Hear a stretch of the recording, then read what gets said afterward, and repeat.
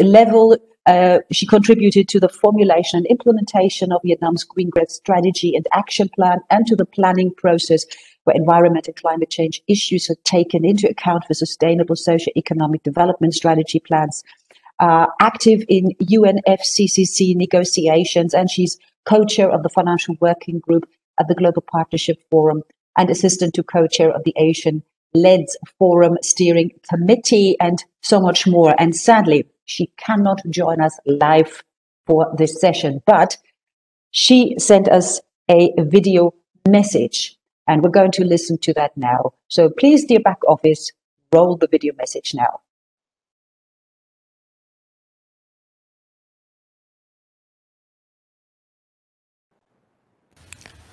Good morning.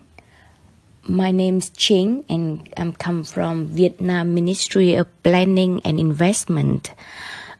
Today, Vietnam is very happy to join this very important and meaningful forum for Vietnam, especially after a series of very huge storms and natural disasters recently in Vietnam.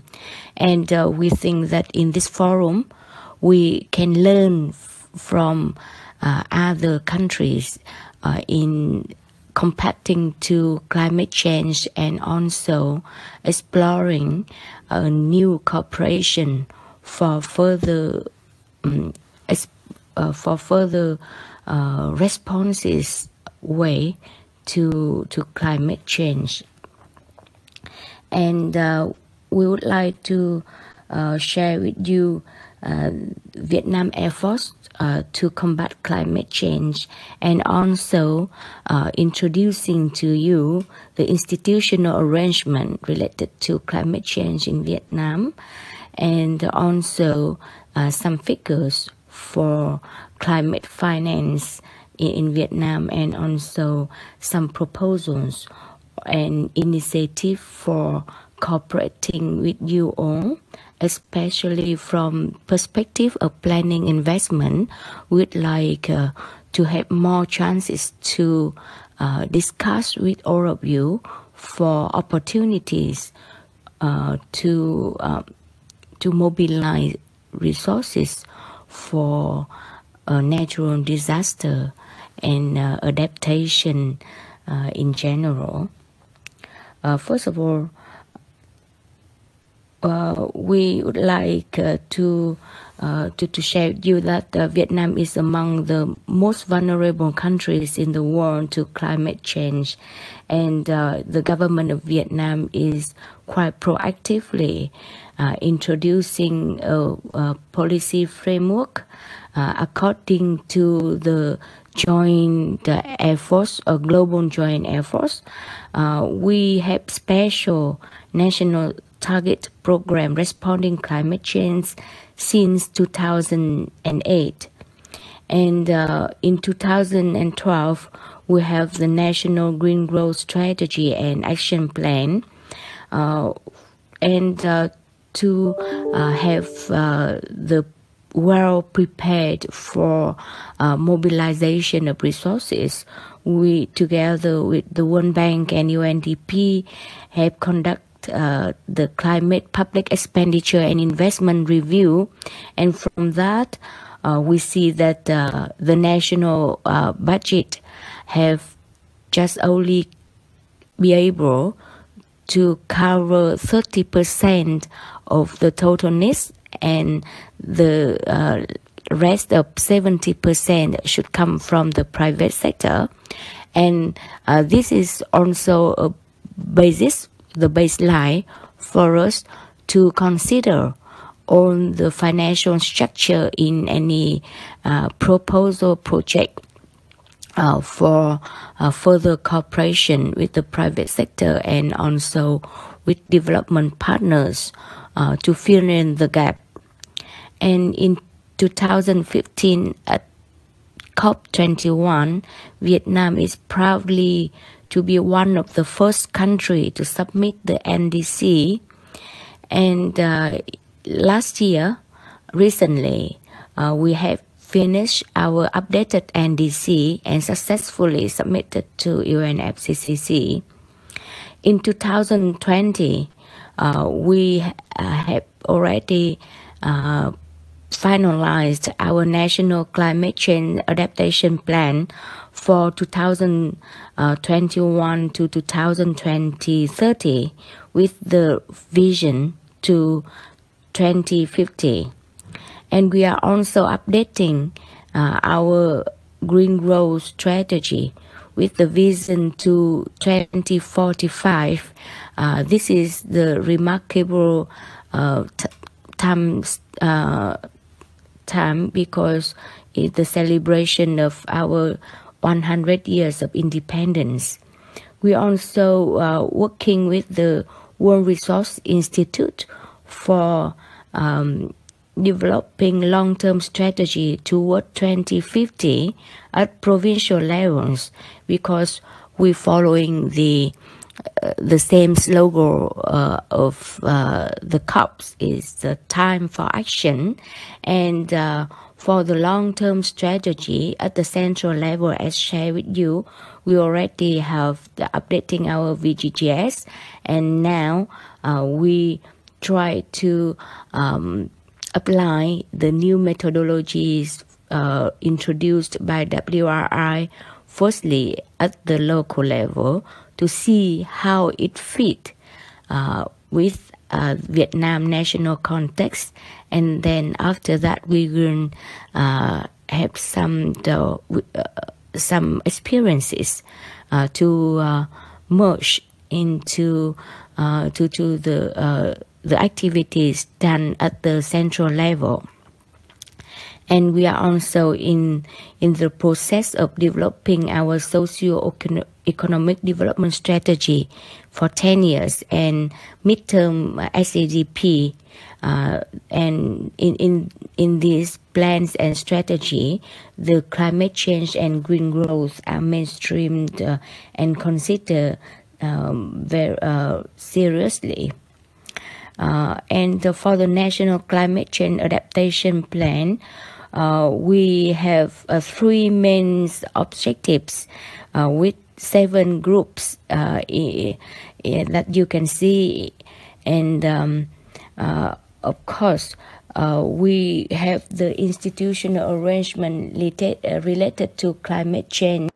And for the institutional arrangement related to climate change in the adaptation area, we will have the 4 main actors. The first 2 main actors is Ministry of Planning Investment, who are in charge for developing development strategies and plan, and mobilizing and coordinating international and or external resources, including FDI, ODA, and climate finance. And the other actor is the Ministry of Finance, who is the management of the budget allocation and tracking of government budget spending. The other professional ministry is Ministry of Environment and Ministry of Agriculture and Rural Development. Ministry of Agriculture is the focal point for disaster risk management and for dike and dam and including soft and hard construction for combating to natural disaster. And Ministry of Environment is the focal point for UNFCCC and climate change activities in Vietnam. And they are working closely with MPI and MOF in negotiating with other countries, and also domestically we working closely with each other for annual budget plans, including development investment, and also recurrent budget spending regarding to climate change and adaptation plan. And for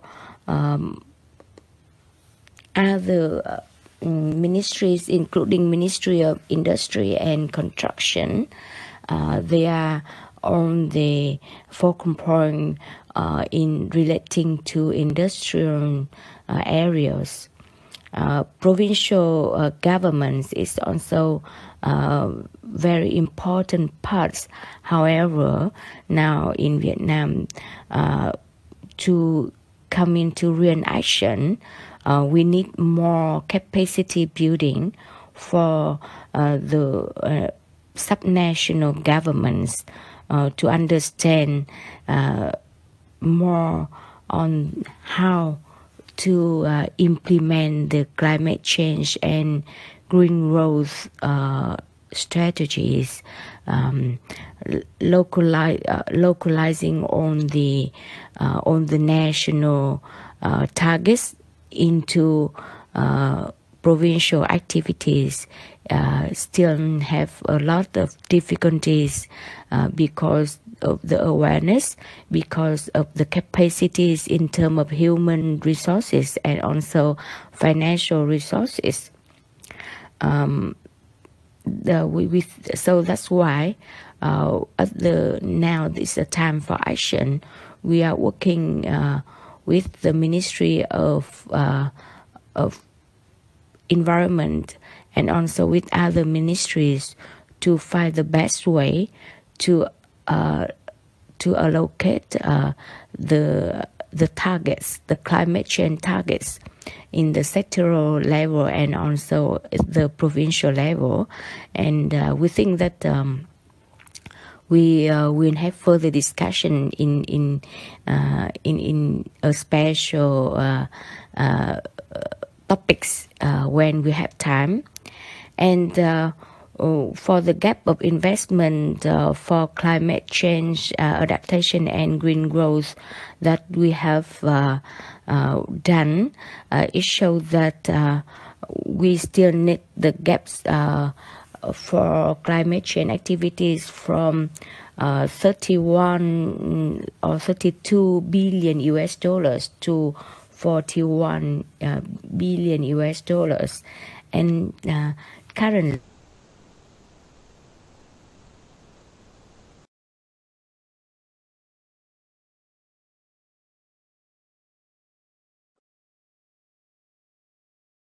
So, looks like we lost the video connection. I don't know, the back office just notified me that there are some technical problems there, so I assume that we will try to get the video message from Dr. Nguyen Thi Tien Trinh from the Vietnam Ministry of Planning and Investment back up and running. The time for that we would have. In the meantime, but I'm not sure if that will work because it's also very technical. And I hope that, but I see you all here, so I assume that I have 60 participants here joining right now, waiting like myself to see what happens next. We could try another polling round, but I'm not quite sure if that will work. So let's find out, or let's ask Leah in the back office. Leah, Yes. Can we go ahead with the polling? Is that okay? Hi, Monica. Apologies to everyone. We have a slight technical trouble here. Sorry also for the video. We will try to make it reappear again. So we can unfortunately not intersect with the polling. Okay. We will so have what's the next step? We will have the video back on in a second. Okay. So just so everyone, in a few seconds, we have the video back on. Okay. So everyone just stand by. The problem is going to be solved. Pour yourself a cup of tea or coffee or a glass of wine if it's late in the evening already for you, but for all of those in the mornings, make the most of this. But don't go away because the video message will continue in just a moment. I'll pour myself a cup of coffee, always using every moment for that. Here we go, the video. hopefully. All right, we won't give up. US dollars to 41 billion US dollars. And currently, we are working with UNDP for estimating the needs for climate change, and also to see how much the government budget had covered during the last 5 years, and we hope to share with you the results soon. And for the national adaptation finance, we based on the cost of adaptation climate change in terms of the loss by the percent of the loss by the natural disaster in the GDP, and it estimated is about 3 to 5% of national GDP per year by 2030. And we, as mentioned, we can only cover 30% of that adaptation cost. So we still need support from external resources, including ODA, climate finance, and FDI also. Come from private sector, and we will share further with you in the later slides. And we would like to in the forum and in the activities done by the Climate Services Information, work with the GIZ, and through a CSI project we get to know the InsuResilience Forum, and we are very happy that we have the coordination among GIZ projects, and Vietnam and other countries can benefit from the very good and collaborative activities like this, so we can develop further ideas. And the concrete ideas we for this excellent collaboration is that we have think of trying our best again to establish an agricultural insurance framework in Vietnam. So far, about 15 years ago, Vietnam has think about agricultural insurance, but due to many bottlenecks that we have not been successful because of the awareness, because of the physical infrastructure, including database, and also the scientific forecast, the scientific capacity in Vietnam, and the resources in Vietnam have not suitable for getting attractive for developing agricultural insurance.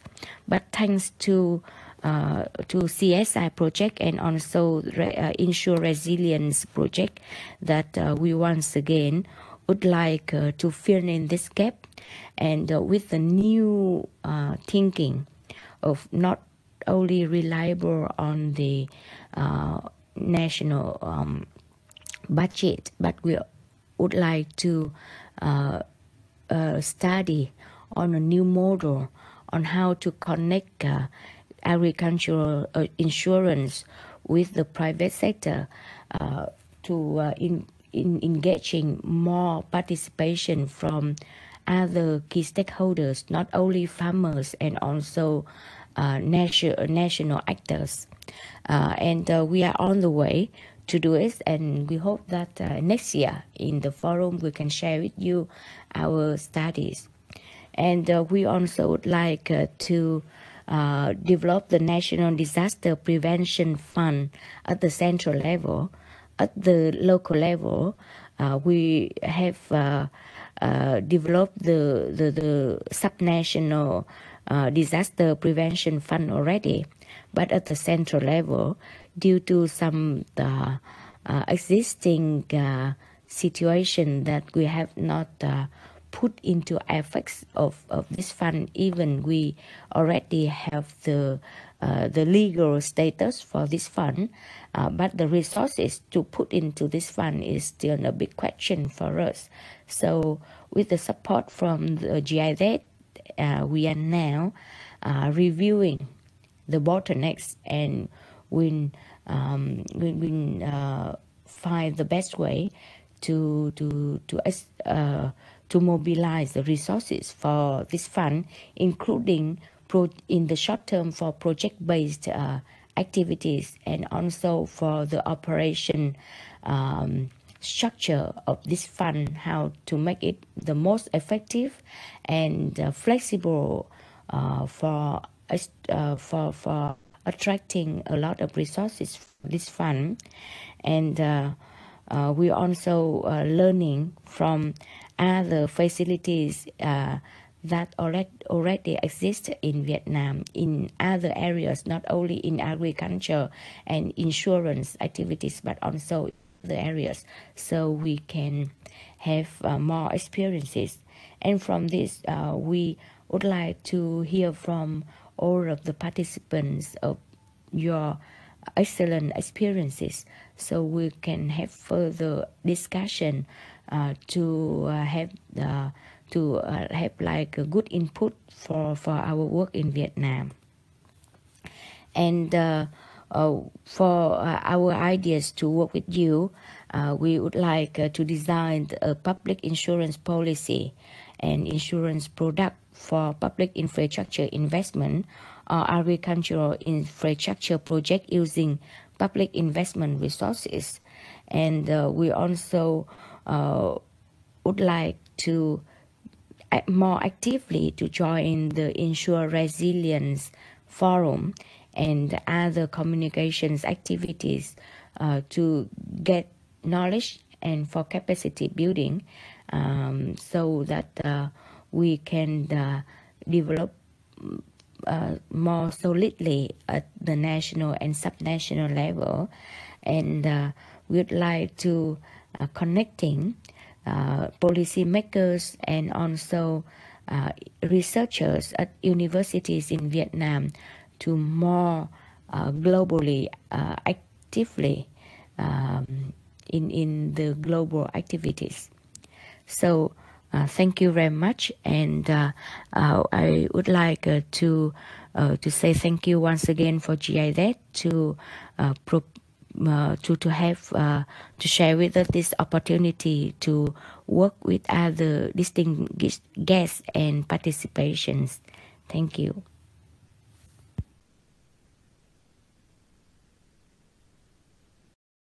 And a big thank you from us as well, of course, Dr. Nguyen Thi Dieu Trin, and apologies that technical difficulties forced us to interrupt your video message, but I think we all were very happy when he came back and followed everything you said. So thank you very much. Talking of technical difficulties, I have just been informed that while we were obviously hoping to engage you, the participants, as much and as often as possible by using polling questions, it is exactly that feature that has caused some problems, probably also responsible now for the technical glitch with the video, which is why we will sort of leave that polling now. But I can, however, share with you what we wanted to ask you, because I think these are quite interesting little facts, and maybe you want to just play with the idea and use your brain cells to briefly figure out what the right answer could be. For example, agriculture is the main livelihood of how many in percentage of the population in Vietnam? So how many people in percentage actually live from agriculture in terms of main livelihood? Do you think it's 40%, 65%, or 60%? Yeah, 40, 65, 60. Mm-hmm. The right answer is 60. 60% of the population in Vietnam, for those, agriculture is the main livelihood. Another question that is interesting, how long is Vietnam's coastline? All right, I've been to Vietnam I didn't measure the coastline. The possible answers would be 2,200 kilometers, 3,200 kilometers, or 4,200 kilometers.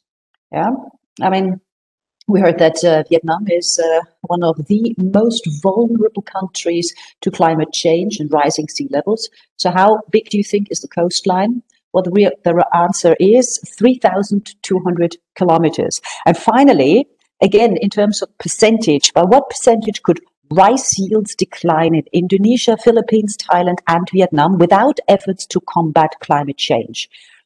So how much rice yields could we lose in Indonesia, Philippines, Thailand, and Vietnam if we don't fight climate change? Is it 30, 40, or 50%?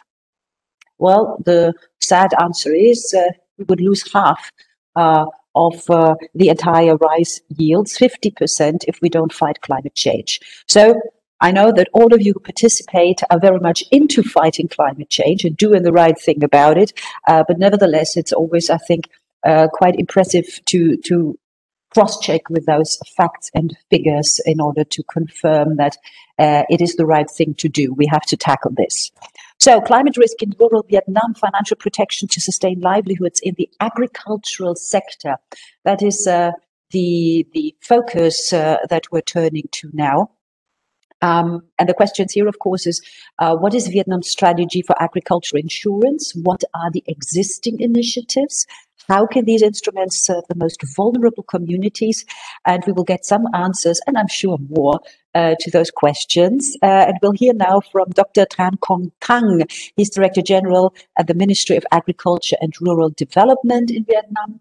And hopefully, even if I pronounced his name not quite the right way, hopefully he knows that I meant him. So, Dr. Tang, please activate your microphone, activate your video, and then we're all ears. Over to you. Okay, yeah, thank you, Marika. So can you hear me, Marika and others? We can hear you. We can hear you. Thank you. So, okay, thank you very much. So I introduce myself. So my name is Thang.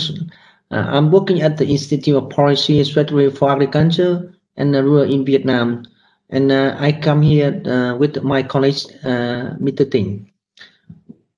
And next slide, please.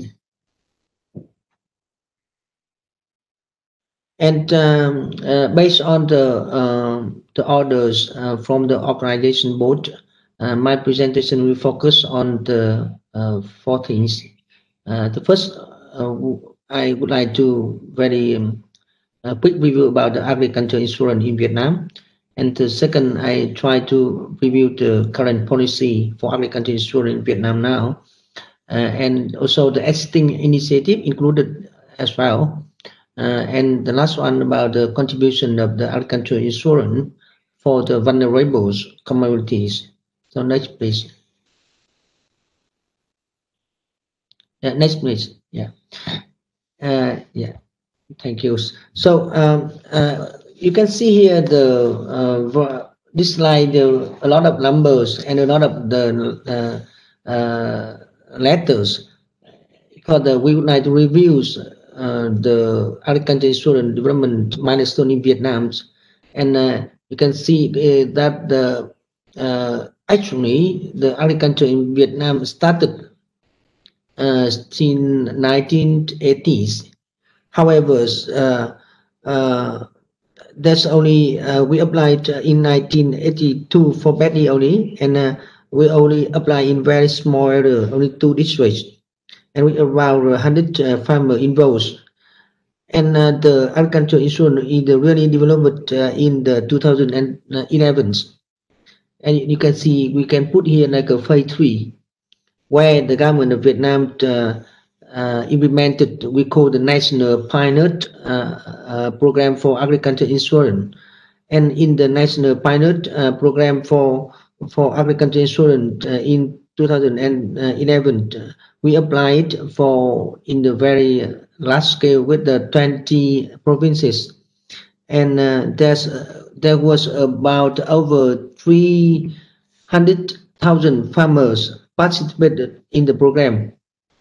And next one, based on the national pilot program, the government of Vietnam issued the decrees we call the Decree 58 on agricultural insurance. So this is the first decrease on agricultural insurance, and it can be like the first legal framework for agricultural insurance. And last year, the government also issued the decision 22nd for the policy to support the agricultural insurance in Vietnam. So next, please. In terms of the strategy for agricultural insurance, the government in Vietnam is very concerned about that. However, due to a lot of difficulties, that's why I mentioned that after the national pilot program, we just started the agricultural insurance. So you can say that the agricultural insurance in Vietnam is still new one for all. And also, like the Missy, Dr. Ching also mentioned in her presentation, one of the big issue for agricultural insurance in Vietnam is the lack of the legal framework. However, we also, how can I say, the knowledge of the people, the farmer is still also very new with the agricultural insurance. And in the coming year, the government of Vietnam will consider agricultural insurance as important financial tool to prevent and to overcome risk in agriculture production and continue to improve the legal framework to develop the agricultural insurance. Vietnam will continue improve the institutional system to support the insurer. And as I mentioned, beside the Decree 58, beside the Decision 22, the government of Vietnam now also have issued the, how can I say, the different regulation for three kind of product, rice, livestock, and livestock. At the moment, we only covers buffalo and cattle, and also the shrimp. Next, please. And in terms of strategy, the government also considered AI is very suitable and also one of the important strategy in the coming times.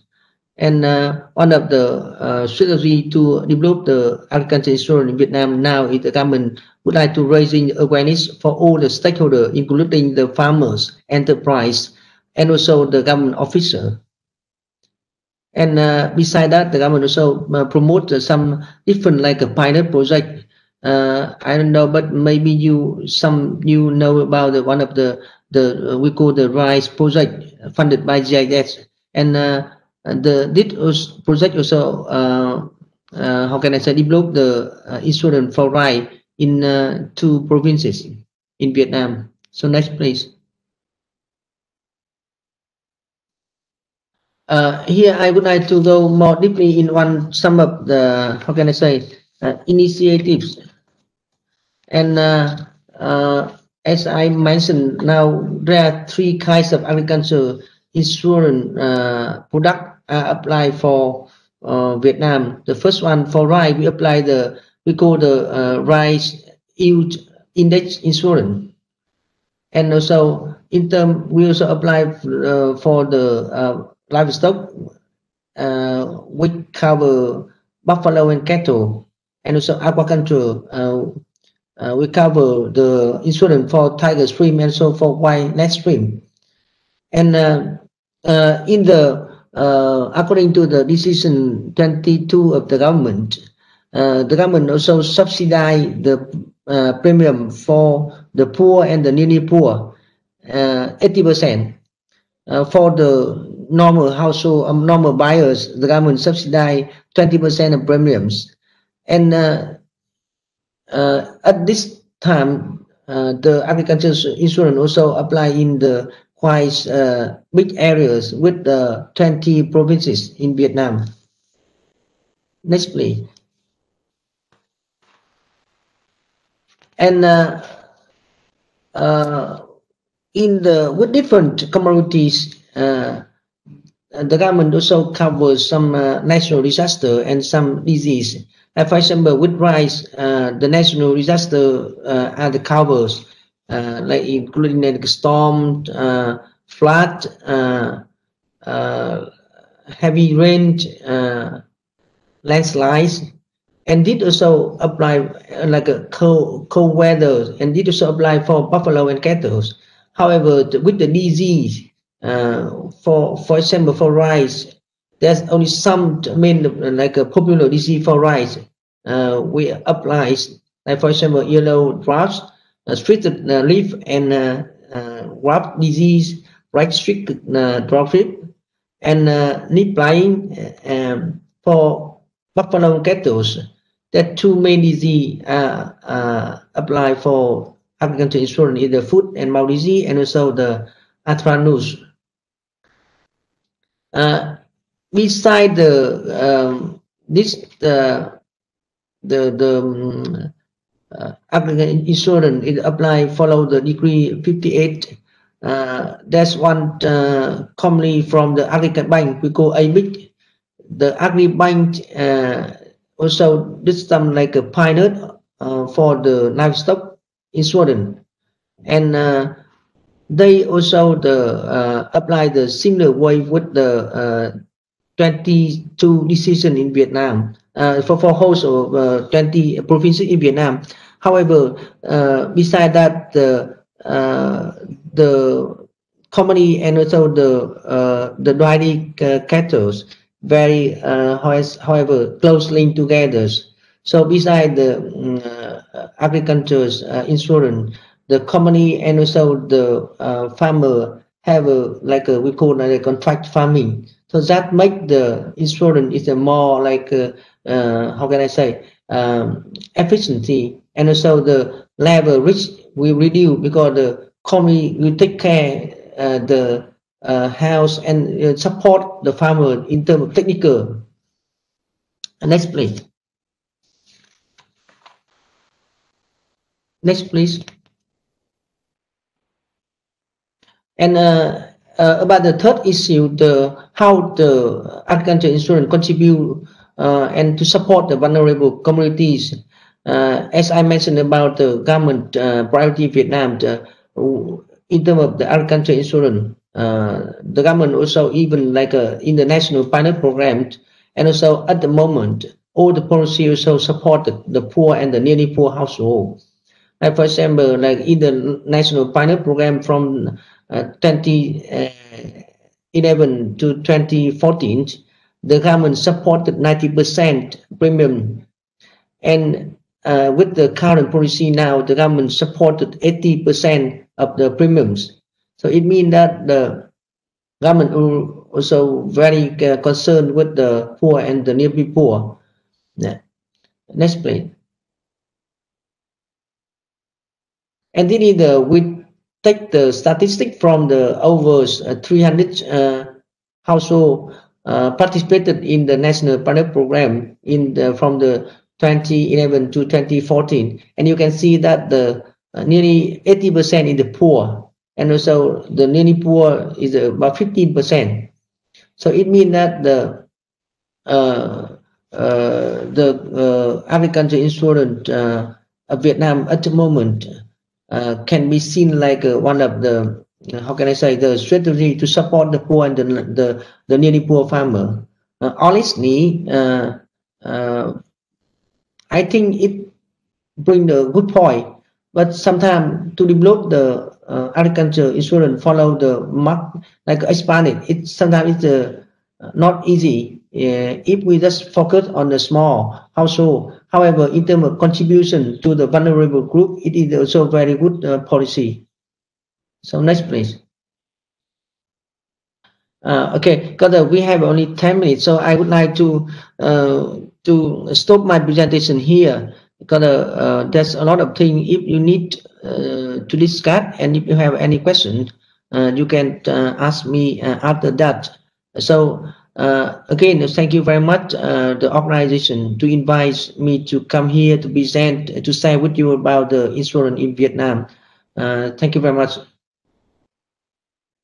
Well, thank you, Dr. Tang. And of course, people can ask you questions because you participate in the panel in just a short while. So I'm sure some questions will come your way, and everything that you felt you couldn't fit into those 10 minutes, you will have time to do during the panel discussion, no doubt. So thank you very much, Dr. Tang, for now, because we have one more presentation coming up now, presenting the main findings of Vietnam climate risk analysis, empowering climate resilient development and transformation in Vietnam. And for that, I hope we are now being joined by Annette Detkin from the InsuResilience Solutions Fund. So there she is. Good day to you. And we're very much looking forward to your presentation now. Again, you've got also 10 minutes. Please activate your microphone and the floor is yours. Thank you very much, Monica, for that nice introduction. It's a real pleasure to introduce today and illustrate some results of our climate risk analysis for Vietnam that we were conducting over the last 3 months in cooperation with ETH Zurich and AXA Climate. As InsuResilience Solutions Fund, we are a product development facility funded by KfW and in its mandate for the German Ministry of Economic Cooperation and Development. Co-funding specific product development for insurance products, we know very well that insurance is, of course, not a panacea and that it needs to be complemented by other risk reduction measures and adaptation investments in order to make the development sustainable and also allow financial sustainability of insurance products in the long term. Therefore, we also offer climate risk analysis to support our partners to make informed decisions. And we are currently conducting 2 studies in Vietnam. One is a detailed analysis using the methodology of economics of climate adaptation in cooperation with our colleagues at UNU University and the support of the Kanto Resilience Office. And this is a study on the city level. Therefore, studying the climate risks Kanto is facing over the next decades. The results of these studies are not available yet. Therefore, I focus today on the analysis, the fast-track study that we have conducted, as said, over the last 3 months together with colleagues of AXA Climate and ETH Zurich. And this is a study solely based on open source data. So please, the next slide.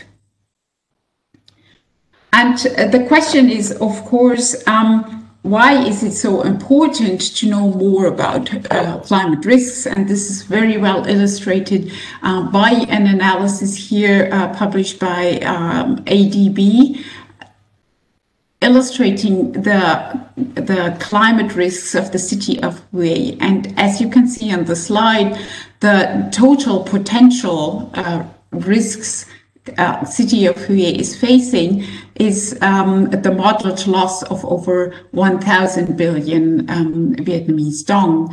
This significantly exceeds the largest historical loss that was recorded in 1999 and by far outreaches the actual budget available for the city for disaster recovery, not even accounting 5% of the potential loss. Therefore, this analysis reveals the financial gap that the city of Hue is facing. And this gap, of course, threatens to increase over the next decades given the climate change and the expected increase in the intensity and frequency of natural disasters. So in order to account for climate risk, what are the questions that policymakers need to address and answer in order to adapt their adaptation planning and their national determined contribution plans in order to address climate change? Next slide. The questions actually that needs to be answered is, first of all, what is exactly the damage that we are expecting over the next decades in specific sectors? What assets actually are the most exposed to climate risks? Second, what are options then to address the risks and reduce potential losses in the future? And given that funds are limited, the third question is then, of course, how can we actually prioritize First of all, which measures are the most cost effective? Second, where should they be implemented? And then, of course, how do they need to be designed in order to really have the impact that we like to on risk reduction? Now, climate risk analysis can be a very useful tool to really answer these questions. And my presentation today is actually to illustrate how climate risk insurance climate risk analysis is a flexible tool that can be adjusted and then also help partners to answer these questions. Next slide. So therefore, we did a fast-track analysis using only open source models and data in order to study the risk of tropical cyclones and coastal floods, storm surge, including sea level rise that is expected over the next decades, looking specifically at the agricultural sector, at potential losses to residential houses, and then, of course, also looking to which extent the population of Vietnam might be affected by these risks. The results show that surge actually is the hazard that will potentially have the highest losses. They will refocus then as a next step on potential measures in the area of coastal protection to reduce these risks in the future. And I will show you today some of these results. So how do we go about this analysis? As mentioned, we were only using open source data and models. Therefore, next slide, please. We used a platform that was developed by the insurance sector and is further also developed further, including additional risks now possible in the future, and that by ETH Zurich. It's called the Climada model platform, which allows to model climate risks on given probabilistic event-based simulations. And it needs actually three inputs. First of all, we need data on the hazard that we would like to investigate. Then second, the exposure of the assets that are exposed to these hazards. Here, as said, we were looking at agricultural production, on residential houses, and then, of course, also on the population. Third, we need to then introduce assumptions on the vulnerability of the assets that are analyzed. And given these three inputs, the model actually allows us to, first of all, analyze the risk, but also look and analyze then potential adaptation measures with respect to their cost efficiency, and therefore allowing implications on the potential decision of prioritization of these measures. Next slide. So the hazard that we analyzed I said, were tropical cyclone and coastal flooding. Therefore, here, just as an example, we used historical data over the last 40 years on tropical cyclones in Vietnam. Altogether, more than 260 events were recorded. And we then simulated for each historical event 50 storms in order to account for uncertainties, but then also allow us to look into the future and assess also the future risks given certain climate scenarios that we're assuming. We were looking here at the IPCC climate scenarios given by the RCP 4.5 and 8.5 specifically, a more moderate, but then also a more pessimistic outlook. Next slide then.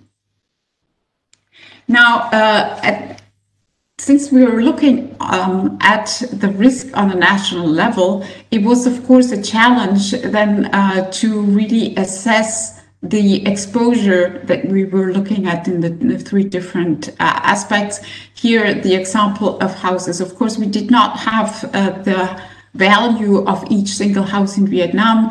So what we had actually was the capital stock given on residential houses in Vietnam, and we could use Kalimata then in order to assume the distribution of this asset values over the entire nation using satellite data on night light intensity, which allows us then to estimate the distribution, geographical distribution of this asset value across the whole country.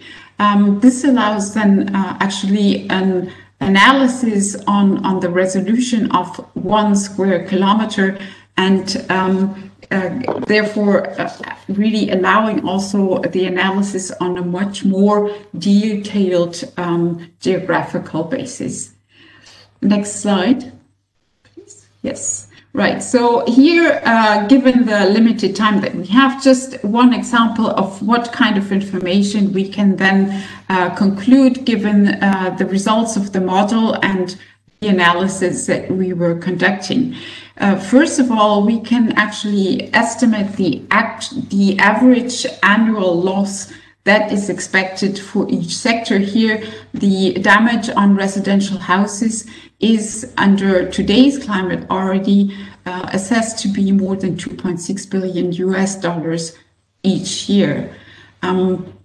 Furthermore, if we account for climate change, this will increase by 11 or even 16%, depending on the climate scenario that we are looking at. And since we have a very high resolution of, as said, 1 square kilometer, we can zoom into the very exposed areas. As you see here on the right-hand side, we were just illustrating the expected increase. So this is just the incremental additional loss that certain areas in Vietnam are facing due to climate change. And we can look specifically at the provinces and even very detailed square kilometer areas where these damages, where the losses are expected to be extremely high over the next decades. Next slide, please. Now, we were not only looking at residential houses but also on agriculture and people. And here you see the results just very quickly, accounting for the potential loss in percent of the total value of these assets, or the percentage of affected people in relation to the entire population. And what we see is that the sector that will face the highest increase due to climate change is actually the agricultural sector.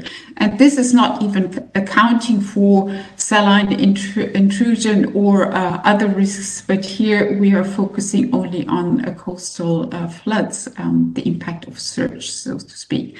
When it comes to the expected losses in absolute terms, though, we will see that the highest losses are expected for the housing sector. Therefore, as mentioned earlier, we will face a potential loss of up to $3 billion in a pessimistic climate scenario in the future. Now, we looked at what are potential measures that the Vietnamese government and on the national, provincial, but also community level can implement in order to reduce these risks. And we focus here specifically on measures on coastal protection, given that storm surge is one of the major risks. Next slide, please. Specifically, we analyzed a set of measures, including rehabilitation of sea dikes, gabions, but also the plantation and rehabilitation of mangroves, and assume that combining these three measures, we can actually prevent a surge up to 3-meter water depth in the future. And taking into account now the costs and benefits of these measures, mainly implemented in the Mekong Delta, The model allows us to identify those measures that are, first of all, most effective, but also have the highest cost efficiency. And next slide. You see here on the horizontal axis of this graph the total loss or total risk that the Vietnamese are facing due to storm surge. And as mentioned, due to the measures and their respective effectiveness, we can now see that sea dikes seem to be the most effective with respect to the amount and the share of risks that can be reduced by this measure. When it comes to cost effectiveness, which is then illustrated here on the vertical axis, we see that other measures are more advantageous, and therefore the analysis allows to make actually give policymakers the relevant information to actually make their decisions and choose between one or the other. And this can be also then analyzed and adapted in the analysis according to the preferences and also the possibilities in the local context. The graph also shows that actually there is a gap, right? There are some remaining risks that cannot be addressed by physical adaptation, and therefore other instruments come into play here. And this actually shows the potential relevance of climate risk insurance that could then also account for these remaining risks. And we also have the possibility to look at potential design of these insurance solutions and also the potential costs that come with these with the specific design. Therefore, my conclusion here, what we would like to show is that a climate risk analysis is actually a very potential tool to address the three questions that I raised and that are most crucial for governments to include further the future climate risks in their decisions, in their adaptation planning. And I hope that we can support our partners in Vietnam in this respect in the future. Thank you very much. Thank you very much, Annette Detkin there from the InsuResilience Solution Funds, and this very fascinating climate risk analysis there for Vietnam. Well, it's time basically to digest everything that we've heard and surely get some more input also. So I would like to, first of all, remind all participants that you can submit questions, which I'm happy to pass on to the panelists. And of course, I would like to introduce you to the panelists. So for one, we welcome back Dr. Tran Kung Tang, Director General of the Institute for Policy and Strategy for Agriculture and Rural Development at the Ministry of Agriculture and Rural Development in Vietnam. And basically, all the panelists that I'm introducing now, if you would just keep your microphones muted, but switch on your camera so that we have the whole panel visual available. I also welcome back Annette Detkin, of course, Head of ISF Management at the InsuResilience Solutions Fund. Also welcome Josh Ling, Climate Change Specialist, Asia Pacific Climate Finance Fund Manager at the Asian Development Bank. We welcome Nguyen Thi Minh Ngoc, Technical Advisor at the Deutsche Gesellschaft für internationale Zusammenarbeit, the GIZ in Vietnam office. We welcome I hope I say it correctly, Khusraf Sharifov, Senior Technical Advisor on Climate Resilience and Disaster Risk Management at the UNDP Vietnam Country Office. And last but not least, Karina Wally, Head of Public Sector Business Development at AXA Climate, member of the Insurance Development Forum. So hello to all of you. Good to have you with us. As I mentioned, we should get hopefully some questions in from all those 60 plus participants in order to get a debate going. But first of all, I would like to pick up on something that Annette just mentioned in her climate risk analysis and the questions that are being asked, you know, what damage can we expect which assets are actually affected, what are the options to reduce this potential damage, and what's the cost-benefit balance there. All very valid questions. And the results that you just described, especially for Vietnam, basically leading to that coastal protection seems to be the most adequate response there, certainly to the damage that could be done to agriculture there. I mean, who exactly has access to your risk analysis? Is this are you just saying it's there, and if you want to have a look at it, do approach us, or do you approach governments or ministries or insurers? How does that work, Annette? Well, we offer the support. That it means if there are interested partners who would like to look and assess their risks in more detail, we're happy to support them. So we don't actually address them actively. It's an offer that is open to all partners that are interested. But then on the access to the information and analysis, as I mentioned, we are just using open source models, and open source data was actually only used for that specific analysis. Now, depending, of course, on the level of analysis, if you actually want to zoom into a more smaller region, or as we do now in Canton with our colleagues from UNU University, you need more detailed information. And there, of course, you might also need other data. Yeah.